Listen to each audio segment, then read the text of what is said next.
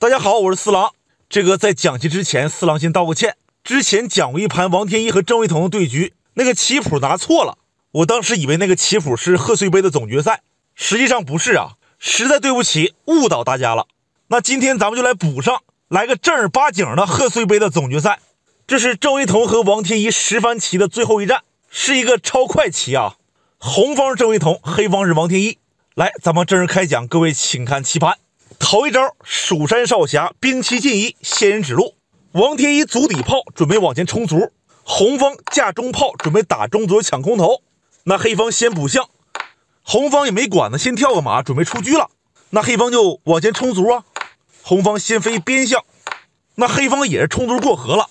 红方没有踩，先打中卒一将，黑方补士。我以为打一将，红方会把这个卒踩掉，但是没踩，他来个平炮过攻，来个左炮右移，那黑方就冲卒了，这个卒保住了。接下来红方先出个车，盯住黑方一个炮，让黑方没法跳正马。黑方呢先跳国脚马踩脚中炮啊，红方呢就退了2步，然后他又来个马后藏车。你看现在这个造型啊，如果还轮到黑方走的话，咱们可以演示一下啊。黑方肯定会跳马，比如说就往这儿跳，往这一跳，你看红方这边，红方左边这个马怎么跳啊？没法跳了。你这个8路马，马8进7卒拱了，马8进6车吃了，而且还飞个边象，这红方还没法跳边马。黑方马后藏车是这么个目的。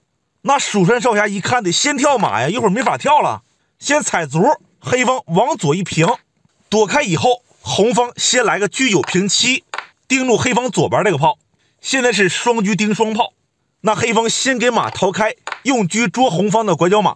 那红方这边找来找去，好像这个马只有一个点了，往回跳吧，这逼得没招了。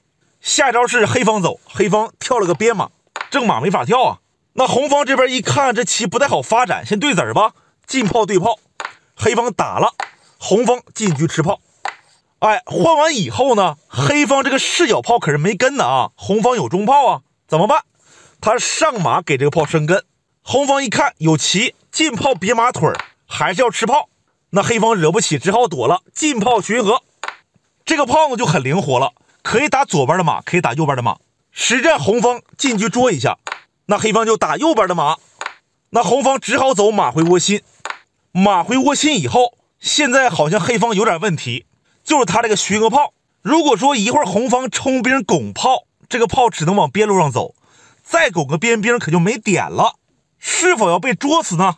不过呢，天一有招，他先对车，先问你红方吃不吃，如果你吃了，那我就踩了。你要是用兵拱炮没关系，我上马踩中炮，对着干呗。踩炮的话，你要是拱炮那交换呗，你中炮也没了。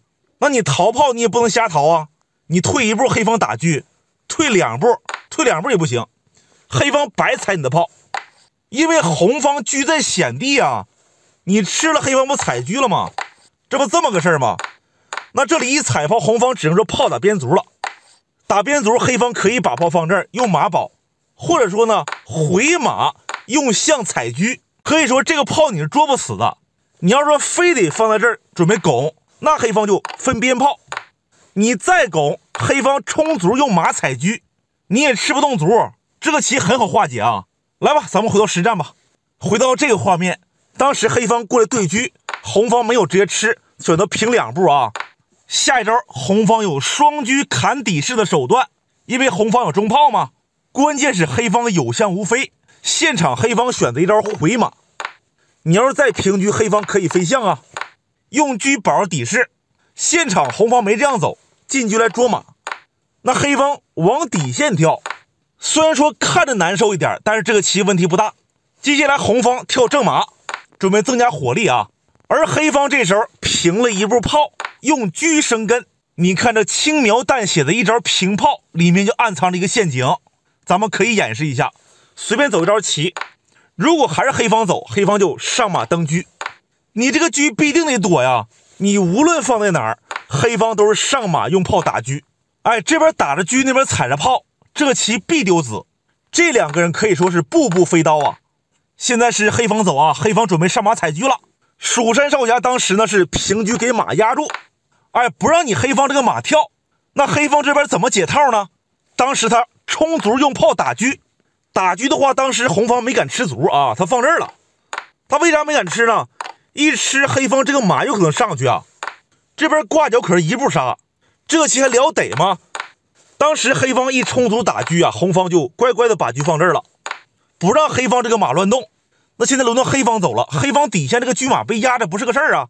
当时天一选择一个进车，进车盯住红方的炮，那肯定是红方这个中炮价值大呀。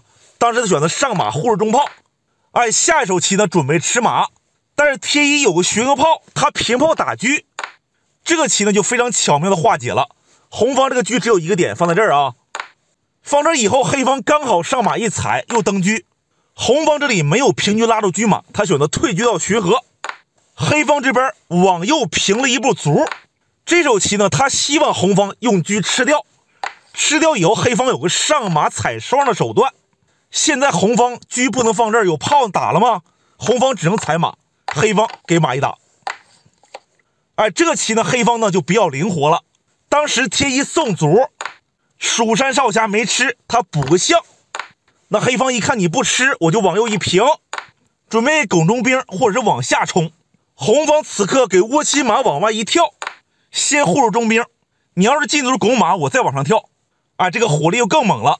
当时天一是先过来对车，红方吃了，黑方踩了，踩掉以后，红方先补个士，防止黑方往下冲卒。黑方呢平了一步炮，不能老在这个角落待着呀。那红方这边觉得有中炮呢也意义不大，黑方这边防守太好了，他来个炮打边卒，要打黑方的马。那黑方把右边这个往上一蹦，那红方也往上跳，还是要踩马。黑方再往回一逃，红方见缝插针再往上跳。我感觉啊，这手棋未必是为了卧槽，有可能是为了捉死炮。假设还是轮到红方走，红方就先给马踩了，黑方一吃，红方平车捉死炮。这个炮是不是没点了？你往右边，红方用兵拱你。如果说黑方上马护住炮，而且要踩象，那红方有可能会把象飞到这儿。这个棋感觉怎么弄黑方这个炮都保不住。实战红方往这一跳马，天一提前把炮推到这儿，既防止红方卧槽，也防止捉死炮。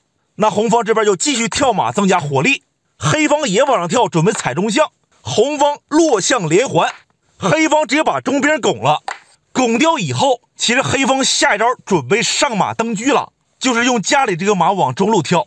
红方按理说应该平炮别下马腿儿，实战呢红方是往这儿跳，还是要增加火力。那黑方就上马登车，红方这个车不敢上下移动啊，他只能说杀个边卒了，这就让黑方抢了一波先手。接下来黑方往上一蹦，准备卧槽一将。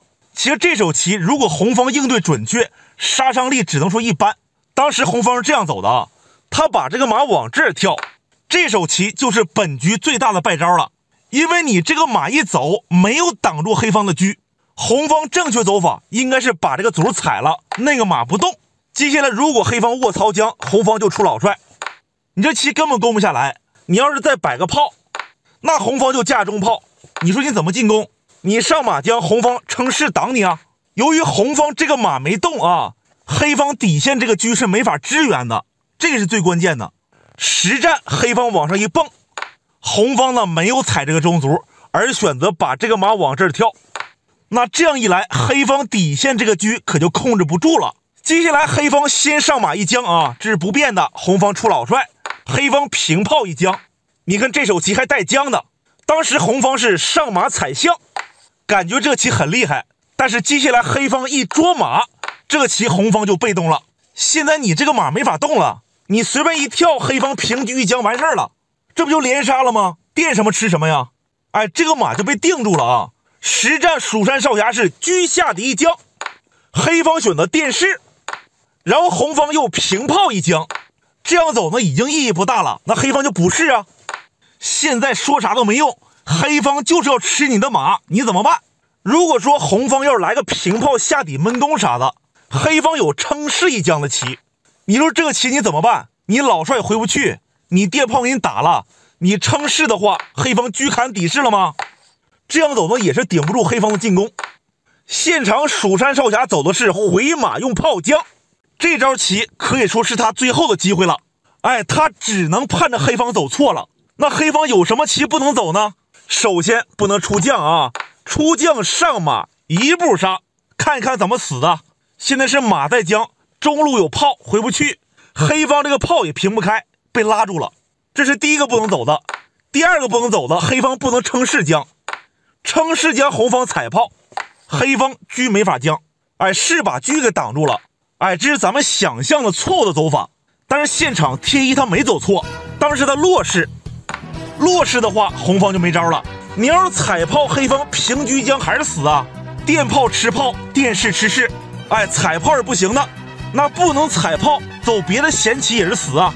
红方真没招了，只能再回马将，黑方电势，红方回马再将，天一再次落势，一招毙命。这手棋一走，蜀山少侠想了半天，最后超时了，因为也确实想不出别的招了。你说你能走啥？你也不能弃车啊。最后都玩成没棋可走了，这个棋呢确实精彩啊。好了，这盘棋呢给大家补上了，那感谢大家收看，咱们下期再聊吧，告辞。